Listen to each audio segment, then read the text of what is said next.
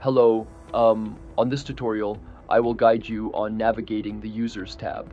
So, on the Users tab, we have the search form.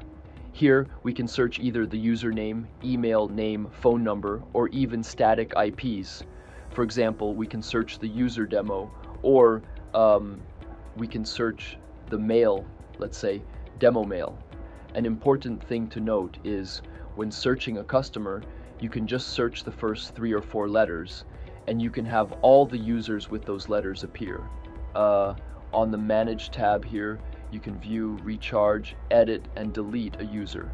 When you click on View here, you can see all the information of the customer. For a quick reference, let's go back to the Users tab. Click here on Edit and edit balance. For example, let's put 1000. This will add the balance to the user, and then click Save Changes. On the Manage column, we can recharge a user directly from the Users tab. So when you click on Recharge, it will direct you to the Activation tab and then activate the user. But for now, the account will be already selected.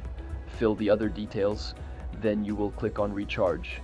The only difference when clicking on Recharge on the Users tab, instead of activation, is on Users, the details for the user will be already autofilled. You won't have to search for the user again.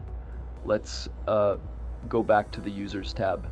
Now, let's click on Edit under the Manage column. You can edit anything that you want to change and click on Save Changes. Under the Manage column, when you click on Delete, it will delete the customer from your dashboard and database. So these options, active users, expired users, hotspot users, and so on, are currently not working, but they will be updated in the next updates.